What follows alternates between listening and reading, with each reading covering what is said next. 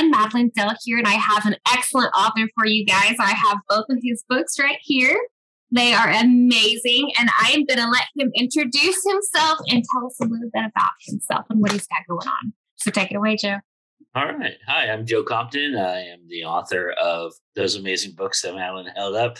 They're crime thrillers. So the first one's called Amongst the Killing, and the second one's We the Moral Majority.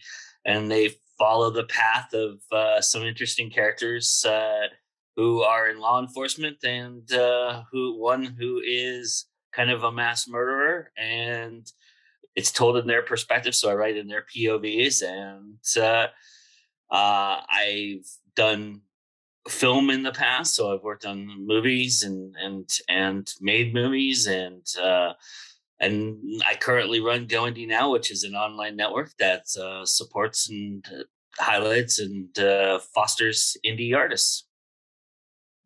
And I have to admit, GoIndieNow is the best place to find some amazing author guys. That's how I met Joe, and that's how I stumbled upon his amazing books. So, which I'll let you guys look at those. They are both super, super good. I honestly wanted to stay up reading, but my child did not let that happen.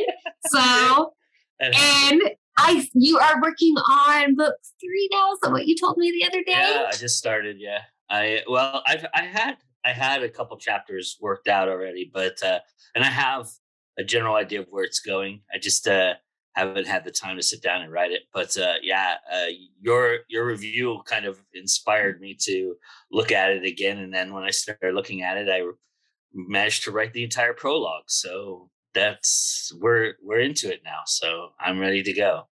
Sweet. So how are you going to balance writing this book and everything else you've got going on?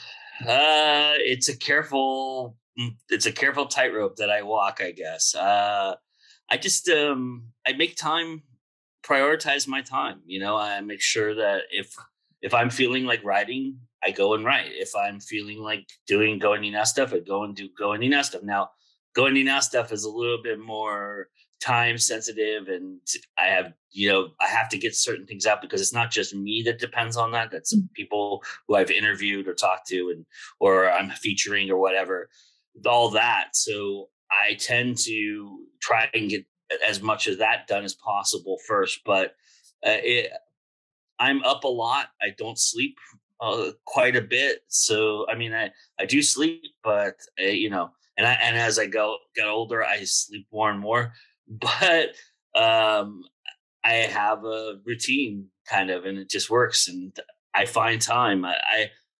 I'm a stream of consciousness writer. So if I'm writing, I'll go until I feel like the tank is emptied. So if I get into writing, I'm usually there for about 2 or 3 hours. So that is awesome. I feel like as creatives, like it's a curse that we don't sleep well. Because I've noticed as I've began to write more and become more involved in all the creative stuff, sleep just doesn't happen. Yeah, I've always been that way. As a child, I've always had, my dad is that way. So I've kind of inherited from him a little bit too. So yeah, I've always been up before everybody. And in high school, when I was a little bit more adventurous, and times like when I was younger, I could stay up for days and not have to sleep. So, but just a weird thing about me. That is insane. I've had friends that are like that. I'm like, oh gosh, I have to sleep at some point. Like I just can't not sleep because I'm kind of a cranky bear. I can't do that. I do 1 24-hour session and I'm ready for a 4-hour nap. So my body has told me more of over time. Like I will have like a designated sleep day. If I go too long, too hard, my body will just shut completely down and I will sleep the entire day. So it's happened to me. So that sounds nice. I wish I could do that. Just have a day to sleep. Oh man. So back on the books are you a plotter or are you a pantser? So I started as a pantser.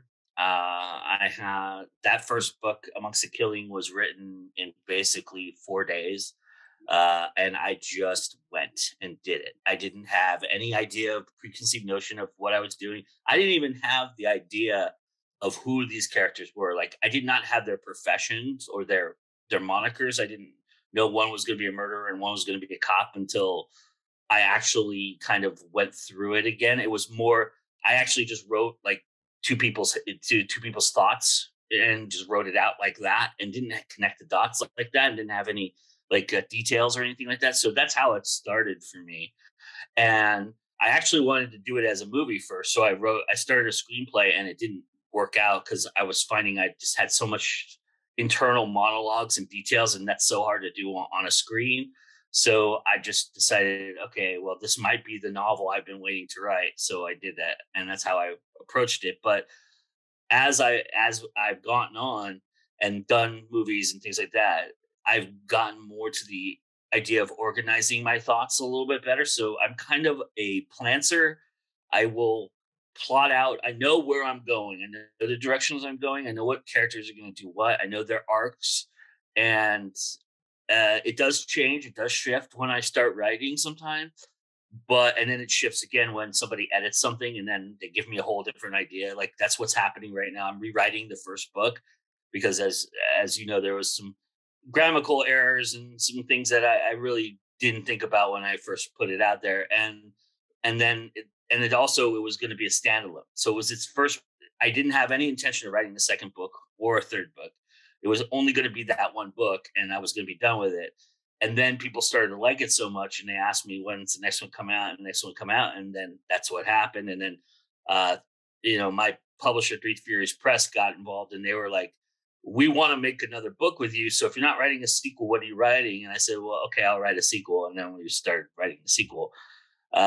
So all that, in that respect, I've gotten to the point where I know where I'm going with it and how it's going to go.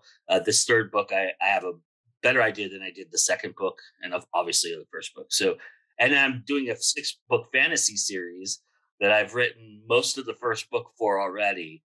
And so that series, I plotted out just little blurb of what's going to happen in each book, just vaguely. And now I have some ideas. And with that, you almost have to kind of plan a little bit because there's world building and all that stuff I didn't ever want to ever deal with. And now I'm dealing with it. So all of that turned into me being more of a planter than anything. So, and I kind of like that. I kind of like that idea. I like having the eggshell and then trying to figure out what I'm going to make inside of the egg. So I do agree with you about it, like the planter thing, because I've become more of like a little bit of planning than I used to be. Because my Face Shifter series, those were kind of all like fly by the seat of your pants till I got to like book 3. And I was like, okay, where am I ending it here? These characters are wanting to keep going. I was like, well, crap. Okay, we got to get a little more organized here. Like this has got to go somewhere. But that is really awesome. Yeah. Well, truth be told, I think everybody's kind of in the middle, a little bit, I think plotters are more apt to outliners and plotters are more apt to be outliners and plotters and not kind of go toward the middle as much. But us pantsers, I think we all grow into the idea that because we start to realize how, there's something about when you write and you write more words and more words, you kind of know what you're doing at that point. At least you hope you do, you think you do. And it gets easier in that respect. I mean, it's never easy, but it gets a little bit easier every time. And so you kind of gravitate toward that just natural knowing how to make a story move and work and everything like that. So yeah. And I loved how in this first book, like how in the head, like I was with the characters. I thought that was so fascinating that you did that. It's just like, oh my gosh, especially with Jack Casey. Holy cow. Like his character, the way he developed from the start of the book to the end of the book. And then he's in the second book. I'm not going to say how. For those of you watching, you have to read it. But it's just, wow. I was his brain, holy cow. Yeah. To know how it was working and where he was going with it. And just to know, like, what caused it all. That I'm trying not to give too many spoilers away. Well, I will say the original idea was that there's two sides to every story, right? So, and we live in such a polarizing time where in that if you have one opinion, you kind of stick to that one opinion, but that's not how people work. It's everybody. If you knew that person's story and where they come from and why they are the way they are, you would have, if you're any type of good human being, you would gain some kind of perspective on it. And so that's kind of how I approached it. I like that. And then you threw me for a loop when I started this one, switching point of view on it. I was like, wait, what? Like, whoa, okay. But I have to say, I liked it from Jamie's point of view just a little bit more. And it was, I think I found myself relating because she's a mom too. And just having to deal with all the stuff with her husband and everything else that's going on. I was like, yeah, I get that. I just 100% could relate to it. Even the whole having to dress the part for the whole situation, which I'm not going to spill too much into. You guys got to read the book. It's good. You're going to love it. It can be read as a standalone too, but I highly recommend reading them together if you can find the first book right now. Woo. Anyway, sorry. I'm having like a fan moment here, guys. Just also my buddy, guys. So like, the fact that I could sit down and actually get lost in these, because this is normally not my genre. Obviously, you see, I'm more of a fantasy, like urban fantasy kind of reader, shifters and whatnot. But these were so good. Now I'm on a crime thriller kick. So, and a little bit of horror. So I don't know how it got me to that, but yeah. So go ahead. I'm going to edit this part out because I lost my train of thought, fangirling there for a second. Let me get back on the topic here. Okay. The covers. With your covers, which I did not notice at first on this cover. If you guys can see it, the faces. I didn't notice that until after I read the book, and I thought that was really neat. Mm-hmm. What made you decide to go with that? So I actually held a contest in Design Crowd, I believe it was. You can go to Design Crowd and they give you you give a budget to them, like the winner gets this amount, and you hold like a contest, and like I got like a bunch of entries and a lot of things, and that was what came to me. It originally was the two silhouettes, and then there was a little bit of what you see inside of there, and then we did some tweaking together. I got with the artists themselves and did some major tweaking because there's a couple Easter eggs in there, and we put those in there. And once we did that, I said that's what I wanted. So it was like as soon as I saw it, I said that is awesome. That's the kind of thing. And then we kind of followed the theme of that with the second book having the silhouette and everything. Yeah, like so.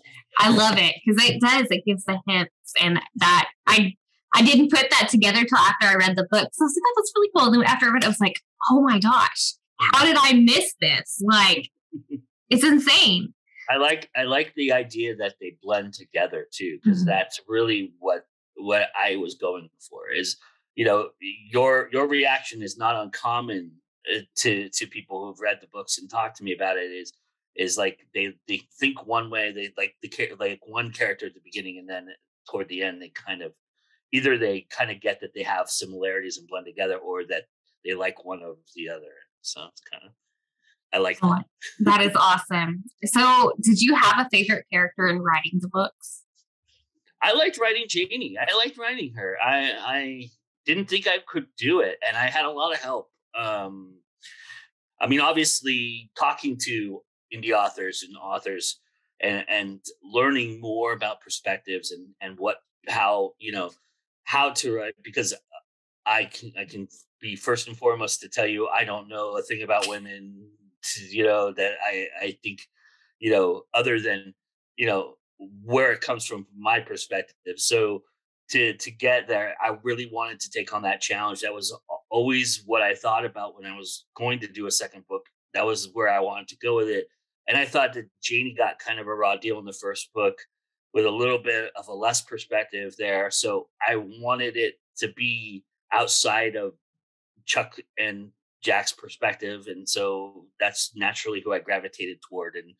And so I really liked, and then as I got into it and realized I could put a lot of me in her, without it being too overtly stupid. I I really started to enjoy writing that character. You did a great job on her, that's for sure. She totally, I loved how tomboy like she was too, because I cannot wear heels to save my life. I've had to on a few occasions and ended up going barefoot. So, because I'm just like, because at least she like grinned and bared like wearing them longer periods of time. I couldn't do it. That's all I could think about. So, where would you say you get most of your inspiration from? Oh, that's a good question. I think that most of it comes from I find like a sentence or a quote or a philosophy, and I play off of that. Like I said, the first book, it was telling the same story basically with two different perspectives. So the two sides to every story was kind of where it started for me, and I wanted to play with that and see how that went.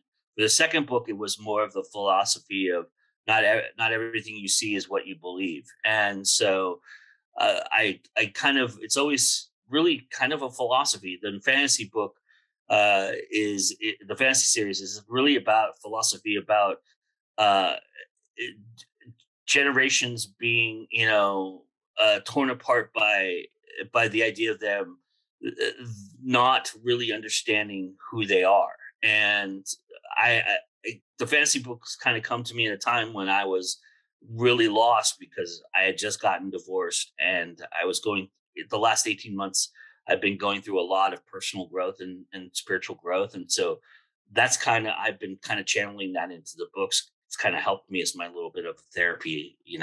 Obviously the crime books, no way are they therapy, and no way are they anything of what I really think. But it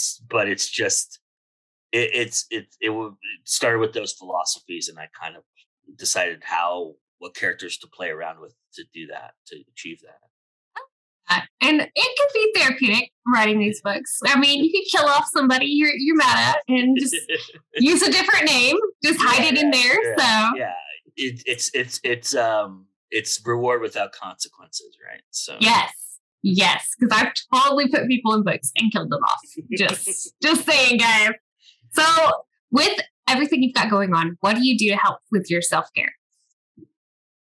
I think that's super important. I really do try and give myself time. I do a lot of walking and meditating. Those are the kind of things that I like to do. I like to, like I said, I've been trying to take care of myself and be a little bit more conscious of me. And so I think self-care goes along with all of that. So that's basically what I do. I try to stay away from media.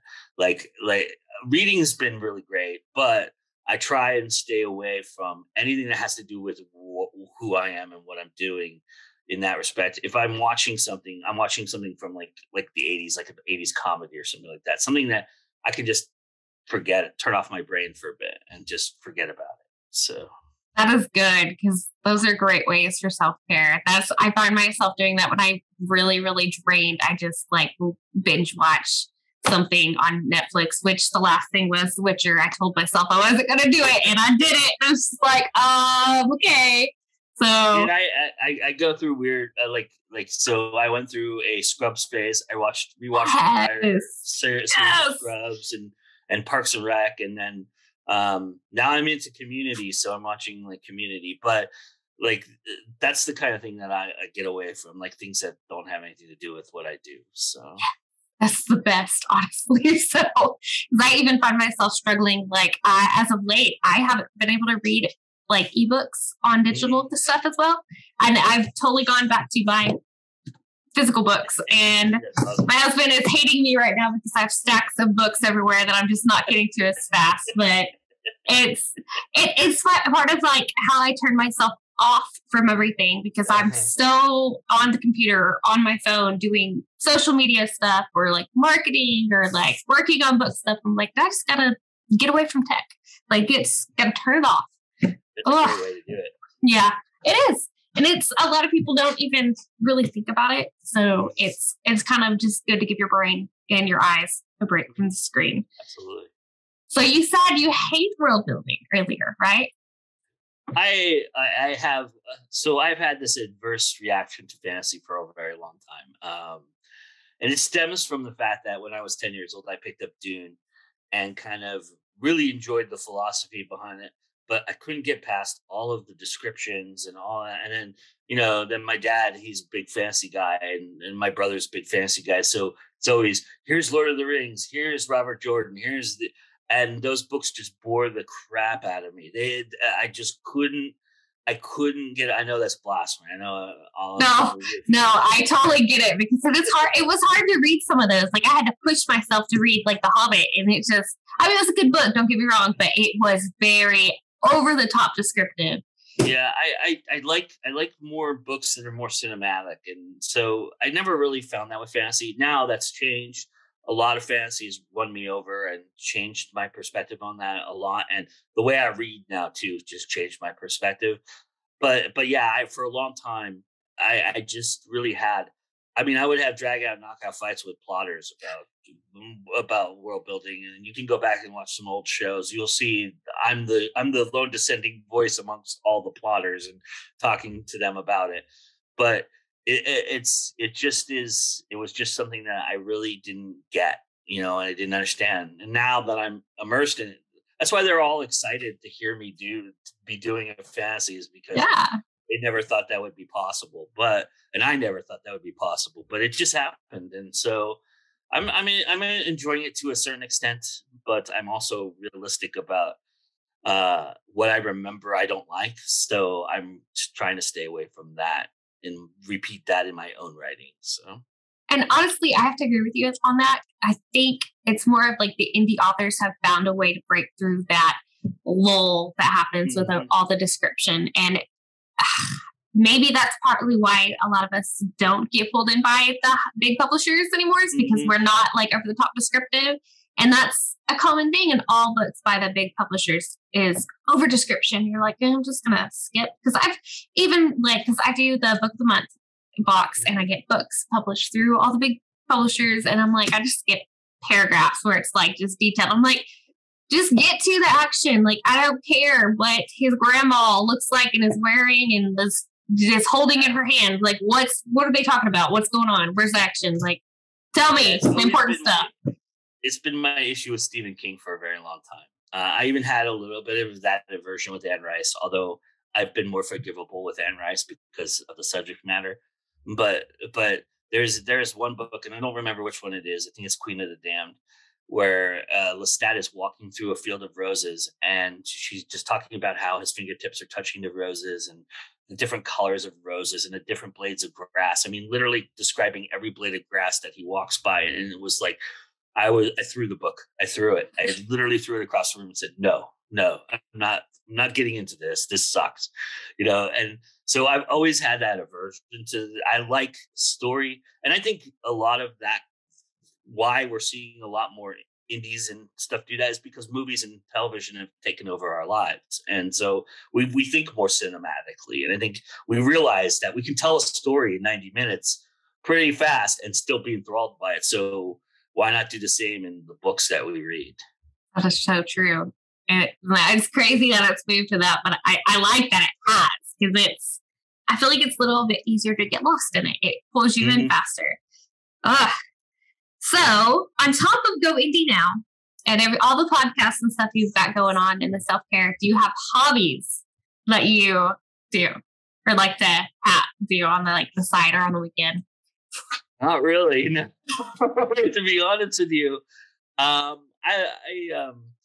was for a while early on in my marriage and during just starting the stuff up, I was playing softball. That's kind of something that I really like doing. I like going swimming. So I'd love going to lakes and rivers and pools and just swim and just do that and not think about anything. I mean, I don't know if those are hobbies though. It's not really. I mean, I watch some TV, I like 80s movies. I really love. I can watch every single 80s movie 1,000 times. I have. So, and I can quote them backwards and forwards. I guess the one hobby I really do have that is like habitual now is TikTok. I spend an hour on TikTok every day, at least. So that's probably my one vice, my one hobby is TikTok. I'll sit. I don't know why I just get enraptured in it, but I'll sit there and on my phone and watch 3-minute videos, like 5,000 of them before I go to bed. It's just something that I gravitate towards. So that's YouTube too. But I don't. I'm starting to get away from YouTube even. So TikTok has been it. So TikTok kind of replaced that for me. So that's it. I work and I'm boring. I'm really boring. Your books are not. So, I mean, that's where all your hobby stuff is going into. And really, TikTok has kind of taken over everything because I open the app and it's like 40 minutes later, I'm like, crap, what was I going to do? Like, I was going to post something too. I need to do that. And it's just videos. Just keep I going. think about that all the time. Like I see ones where I can stitch or duet. I think about, okay, I'm going to do it. But then I go, but then I have to get up and do it. And then like, I'm going to do like 50 takes of it. And then, I'm going to pick. So, I mean, it's so difficult to do those things. It is. It's time consuming. It's easier just to like. It becomes doing GoIndieNow stuff for me. So it's like, all right, well, I just kind of want to watch. I kind of just want to scroll. That is true. It's an easy way to just relax. So if you could give advice to a new author that's fixing to publish or is working on writing a book, what advice would you give them? Keep writing. Just keep writing. Just write and write and write some more. When you're done writing some more, keep writing and just do it. Don't think about it. Don't look at how I'm going to market this. Don't look at how I'm going to edit this. I don't look at how much it's going to cost me. Don't look about any of that. All of that stuff will take care of itself. I mean, obviously, if you don't have any money and you need to publish it and you're trying to publish it self-publishing, yeah, you want to plan that out a little bit better down the road. But you got to have something to do that with to begin with. And the hardest thing for young writers, I think, to do is get out of their own headspace and not do it. I think they make every reason and every excuse in the book not to do it. I mean, every time somebody comes up to me, and I get this every time I'm in a person somewhere, I get at least 2 people come up to me and ask me, I have this idea for a book, what do you think about that? And I go, it sounds good. Write it. That's what I tell them. And they go, well, I was hoping I could just no, I don't. I have my own thoughts. I have my own stories. I'm totally fine with those. And believe me, they take up enough of my headspace and time. I don't need anybody else's, craziness inside of me. That's your craziness. Take it down and sit down and write it.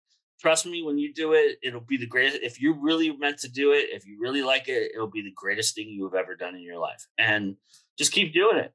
I mean, words, you only get better the more words you do. It's like riding a bike. You just keep doing it and you never forget it. So even if you go through droughts, if you go through times when you're not writing and you don't feel like writing, that's okay too. Forgive yourself, let it go, because once you pick it back up, I guarantee you it's like riding the bike. You'll get right back on it and you'll be right where you left off, maybe even in a better place because you were thinking about other things. So I just say, just keep going. And the editing and all that will take care of itself once it's done. That's great advice, because that's true. I struggled with that when I first published, was just getting out of that headspace and just like, just going for it. We're going to do it. Here's hit the button. Now I learned a lot from doing it because I did not plan it out worth crap, but that's great advice, guys. And I highly recommend that advice. So go ahead and tell our viewers where they can find you and your work. Sure. Monks the Killing. I think you can only get it in paperback right now because we took it down because we're redoing it at the moment. So you might want to wait for that. I don't know. It's up to you. I mean, reading it the first time is not going to hurt you. Reading it the second time, you'll probably get a lot more out of it because what we've done a lot with the first one is connected to the second one and the third one a lot better. So there's extra scenes that weren't in the first one that you'll get if you get it twice. So, and I don't have a problem getting it twice. But Amongst the Killing and We the Moral Majority is on Kindle and paperback on Amazon. You can get it there. And you can pretty much get amongst the killing. I think you can get at Barnes and Noble too. I think it's wide. So, myself on Twitter is Joe Dreams 73. GoIndieNow is everywhere that I am. So on TikTok, I'm GoIndieNow. On Instagram, GoIndieNow. Facebook, GoIndieNow. I mean, you can friend me personally, Joe Compton. I don't have a problem with friending people and talking to people. That doesn't bother me. As long as you're not a bot. If you're a bot, won't accept your friend request. But if you're a person, I don't deny you of access to me. That's just, I find that silly. So that's, yeah. I mean, GoIndieNow is youtube.com/GoIndieNow. That's where you can see Miss Madeline do her thing all the time there. So, which we're very happy that she's part of our family. So, but yeah, it's great. And that's where you can find me. So. All right, guys. And I'm going to hold those books up again. And make sure you guys check out some of the GoIndieNow, like chats on Sundays and Joe's Bar. Like he's got some great stuff on YouTube. All right, Joe, thank you so much for hanging out with me tonight. Thank you. That was a lot of fun.